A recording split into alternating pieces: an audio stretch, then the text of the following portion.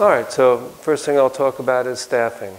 The good news is we have searched for many months. I guess since the middle of the summer, I had the green light to rehire servers, and it was a slow process. You know, the first one I hired was Anna Lee, and then Anna Lee was second. We had Madeline was the first one, and then recently we hired Freddie. So Frederick Harris is our newest server. He's doing a wonderful job. I've also been given permission to hire a cook, which we've been recruiting for that for many months. And right before Christmas, we hired Keith Maynard. So he joined our culinary team and has been doing a wonderful job. Matter of fact, he prepared today's key lime pie with Chef Larry watching him closely. So we're real thrilled to have Keith with us. I think he might be approaching his second or third week. I think this is his third week now with us. So he's doing a terrific job. Also, December was a good month as far as announcements because I was given permission to start rehiring several other positions. I was given permission to rehire for the dining tech position, which those are the people that work in the health center. And so that was one full-time and two part-time people that I've been recruiting for. I've also been recruiting for dishwashers. I've been recruiting for one full and three part-timers. And I've been recruiting for a dining room supervisor. And I think that's it for now. So as you all know, Shirley has since moved on in November. Kristen has stepped up and has taken additional responsibilities in the supervisory role. And we've had some discussions, and we have informally, I could say, we're planning to move Celia Vaughn into the supervisor position. So the only reason why she's not formally been offered the position and put into the role yet is when we recruit enough people to replace her for her current positions and her current responsibilities, then she'll move into a greater capacity. I don't think any resident has said anything that's not complimentary about Cecilia.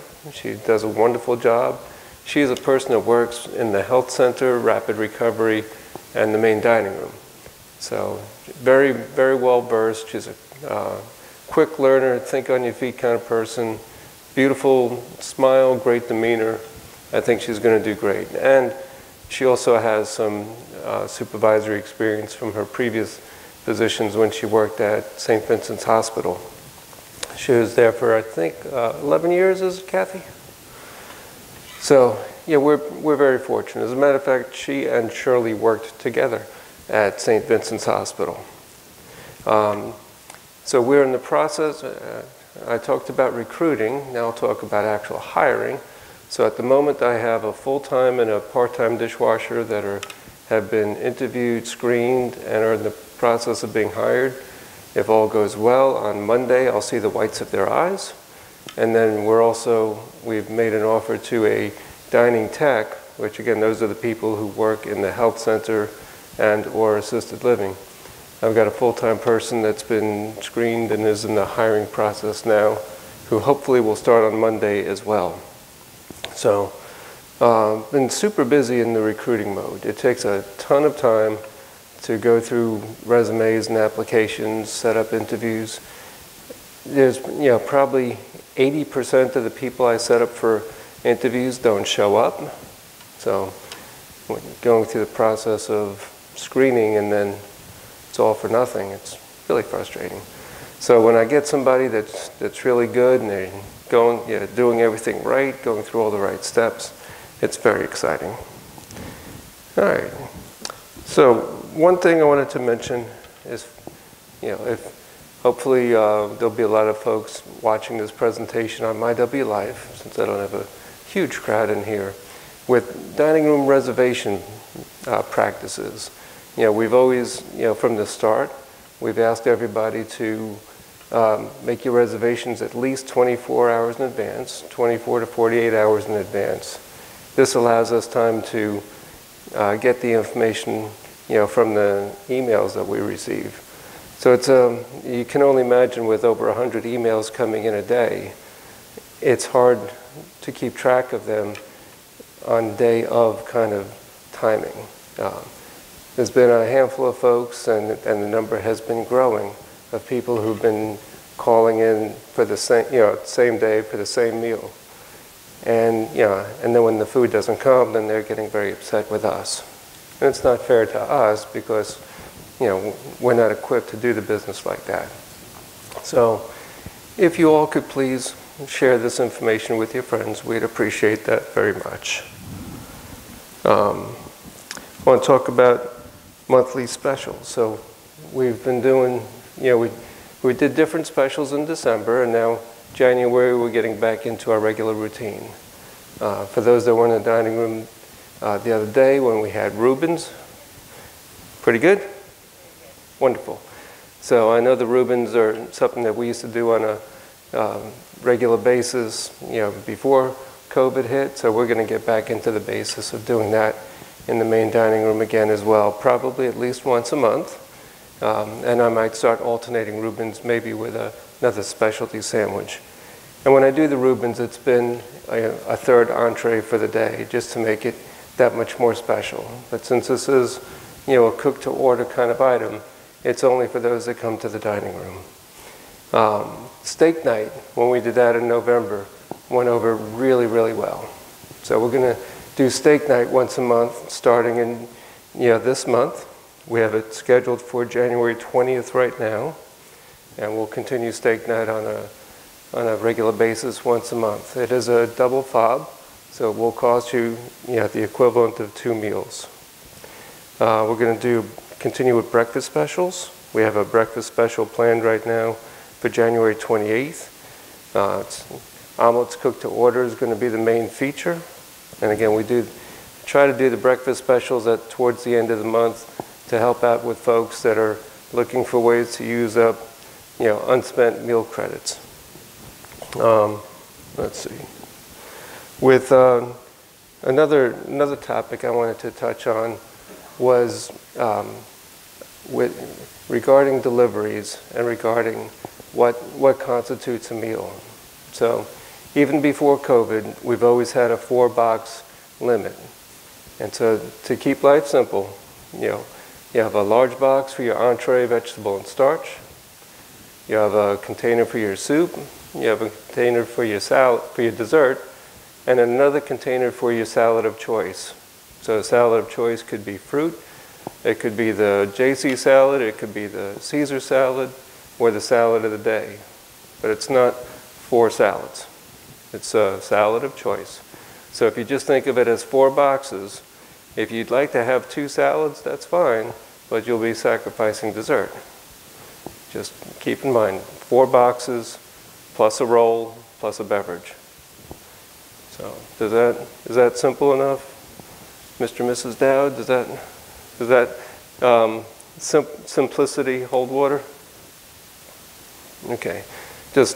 I'm not putting you on the spot. I just want to make sure, because I've presented this, so many times over, through the years, and it becomes frustrating to both of us, for us as the food preparers, and for the recipients. I don't want recipients to feel, that, we've missed something. So we just try to keep it simple. So that's what we're trying to do, my friends.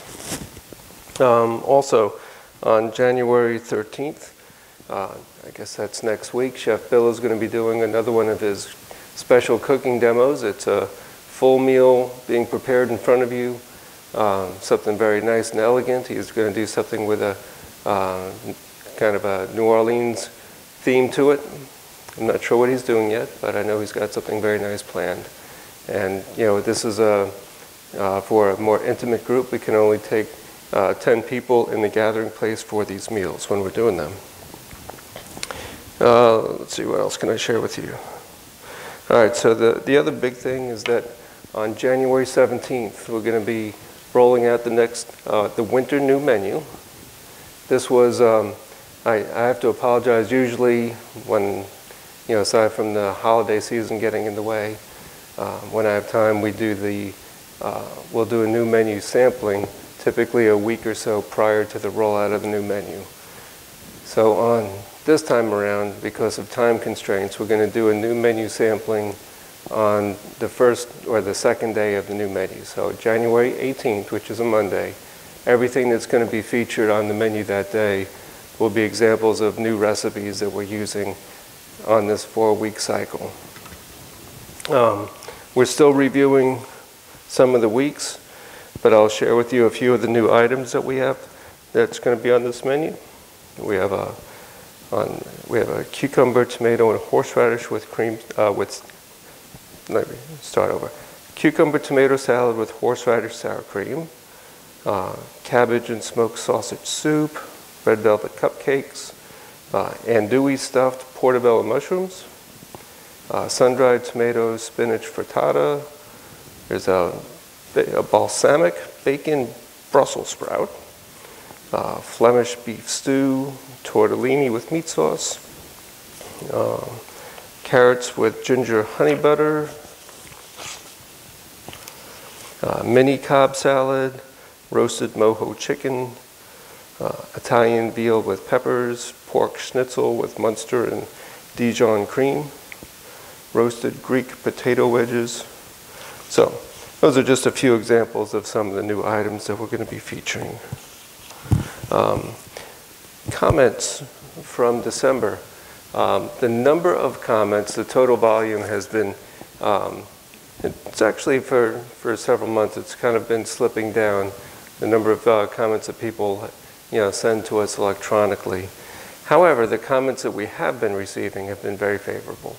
Our numbers have climbed up in December. From November, the average was around 86.5%, and for December, the average was 96% across the board for the 5 categories. So we appreciate that tremendously. And I'll just share some of the written comments that we received. I won't go into all of them. There was about 54 comments that we received for the month of December. There was probably about a half dozen for the filet mignon dinner. And I'll just read one. It said the filet dinner was excellent. My dad was in the meat business, so I grew up on top quality steak. Thanks for having both kinds of peppermint ice cream. Keep both in the freezer for backups, please. JC salad used to be a fallback for me. Now it is inedible. My dad fed this type of vegetation to pigs and cows. So I can assure you we're not feeding anything that's pig-worthy. But what we did experiment with for a while was having the mixed baby greens, which in fine restaurants, that's what you pay extra for. It obviously was not very well appreciated here, so we have gone back to romaine. Philly cheesesteak was exceptionally tasty today. Terrific eggs Benedict, one of the best ever in my breakfast experience. We enjoyed the takeout orders. They were delicious. They were the best in town. Can we have hamburgers and hot dogs on the lunch menu? Which that is another change that I've made, because we've always had hamburger night on Sunday evenings, but I've had some requests. So starting on this new menu cycle, we're going to take it off of the evening menu and do it on the lunch menu. The service that Sienna and Freddie gave was excellent. We're blessed to have such caring and competent staff. Sorry, as I usually have good things to say, but not tonight. The eggplant soup was great, tasted good, had nice creamy texture. Hope to see it again. Thank you for the exceptional Christmas dinner. The ham was tender and delicious.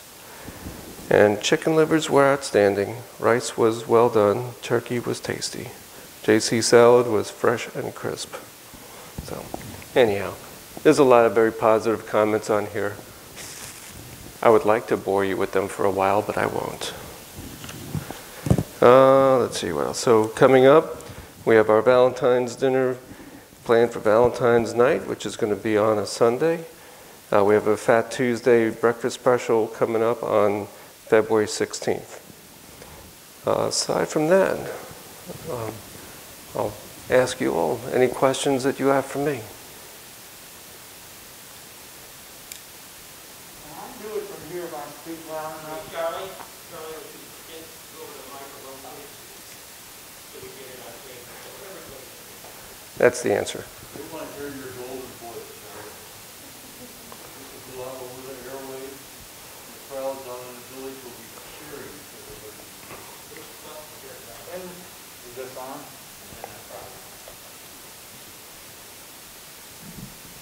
Is it on now? Yes. Staffing.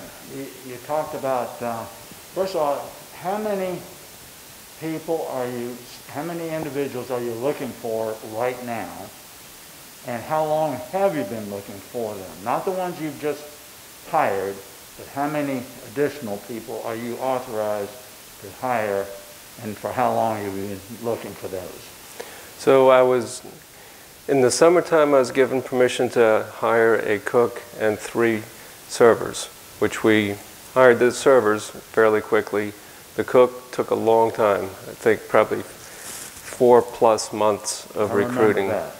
And then on December 7th is when they opened up the gate for me to hire or to replace Shirley as a supervisor, and to hire 1 full-time dining tech and 2 part-times, 1 full-time dishwasher and 3 part-times. Yeah. Are any of those filled at the moment? As I was saying, that we've got technically no, but I've got 3 in the process of being hired. Okay. Now the supervisor, is that Kristen that's moved up to Shirley's position? Yes, Kristen temporarily did that. She is not interested in working exclusively evening shifts. So in the short run, she has accepted additional responsibility. Okay. When Celia moves into the position full-time, then Kristen moves back to her previous role, which was part supervisor, part server. Okay. And this, just so you know, this was amicable. The offer was on the table, or the opportunity was there for her. Okay. I don't want you to feel that it's not a slight. It was the fact that she doesn't take it wasn't because she wasn't doing a good job. She's been doing a fantastic job. Right. Would you say you're at full, once you hire these last, 2 or 3 people, you're at full what you really need at this moment in time? No. That I don't know, I wouldn't recognize that day if it fell down and landed on my head. We have 2 people that are in the process of moving on from the serving staff right now. One is moving to a position in the housekeeping department. One is just moving to, she had to leave us because of conflict with school. Okay. So you still have needs beyond what's been authorized? Only in the serving capacity at the moment. Okay. The other positions I have authorization to get as much as I need. Okay. So it's not too bad. It's just frustrating because you would think, great, we can hire, we have so many restaurants, so many places that have, either had to reduce staff or had to lay off staff, or places that have closed. You'd think that the hiring process would have been, turn of a switch. But it seems even more difficult now than it was prior to COVID. Do you have a feeling or reason on that? No, I really don't. I mean, 3-4 months ago, the reason I would have said is because people were getting the large unemployment checks and they're making more money to sit at home and collect government benefits instead of working. But those benefits have since expired, so now I'm just bewildered. They may get added back, it sounds like now. Yeah. One other area on your special meal, the steak night, will it be different types of steak from time to time, or are they going to be always filet mignon or whatever? I mean, I don't know. Right now I'm sticking with filet. Filet is the closest thing I have to a silver bullet when serving beef.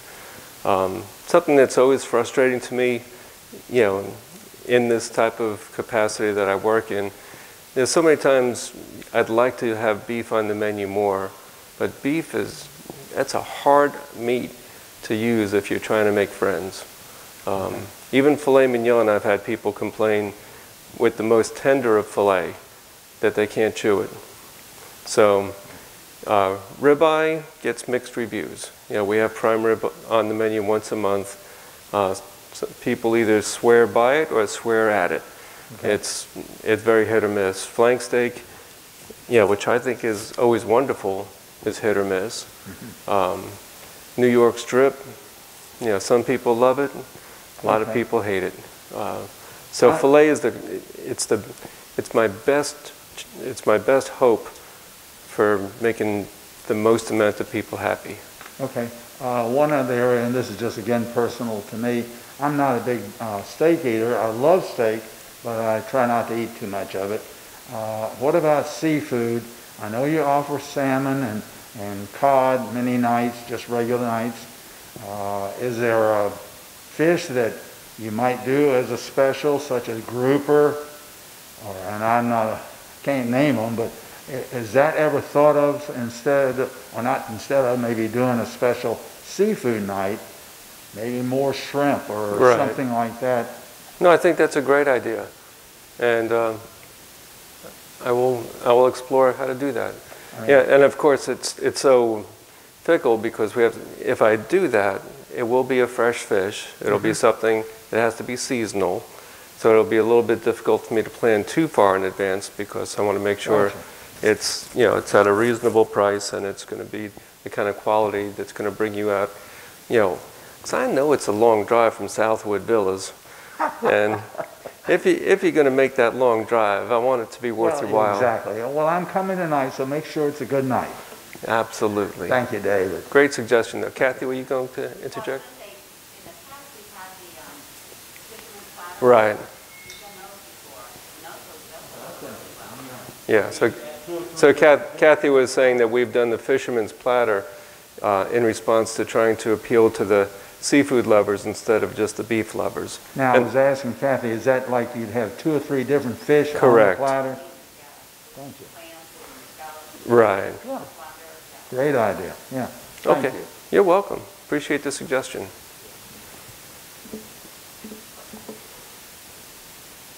Slowly he moves.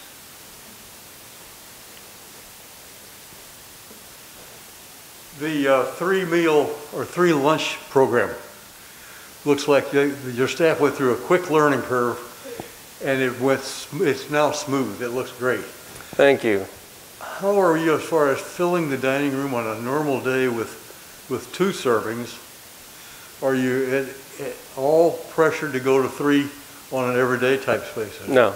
So we don't have that as a problem. No. There, because you're hoping that more people would explore that thing, and you could have more permanent diners. And I can't stand here and say that, we're always going to do this or always that, but doing the 3 seatings on Sunday, was a great suggestion as it rolled off.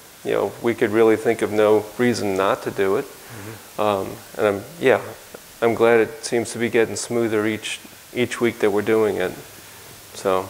And when you did the 3 seatings at lunch, did the dinner fall way off? The total number of meals for the day has been pretty consistent, now as it was previously. So, it's a give and take. There's more people at lunch and then less people at dinner. Roughly the same number of people for the day, though. So, it's if I wanted it to be a way to drive up total numbers, then I would say no, it's not working. But at least it's doing the job for the folks that felt slighted if they couldn't make it for a Sunday lunch. Yeah, well, it's working out great for us personally, but then it looks, and like I say, the crew there has really done well. Thank you. It's a very, it's a pleasant thing. And the second or the third seating really helps us churchgoers, Correct. because before you had to race to get here for a 12 o'clock church, or for 12 o'clock seating. So that's some excellent moves there. Thank you. And when you're blessed with such great servers, it's a pleasure.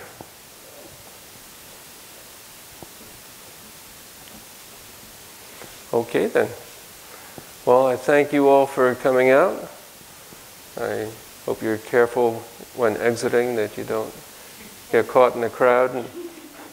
But thank you again. It's been a pleasure. I appreciate you all very much. Congratulations to Ted. Oh yes, just in case there's one person in this whole community that hasn't heard about Kathy being our legendary Employee of the Year. Yay! Thank you for reminding. All righty. Well, thank you all.